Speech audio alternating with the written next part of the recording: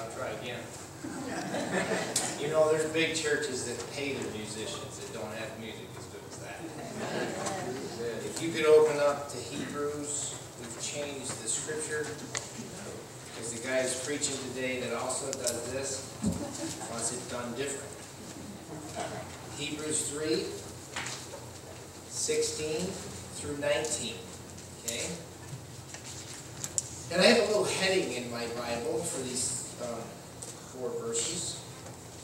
And it says, unbelief, the cause of Israel's failure.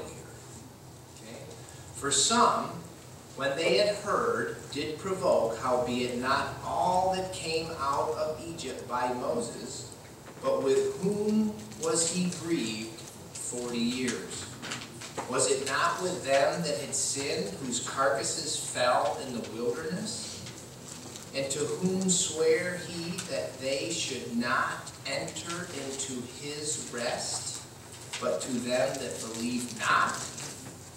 So we see that they could not enter in because of unbelief. Thank you.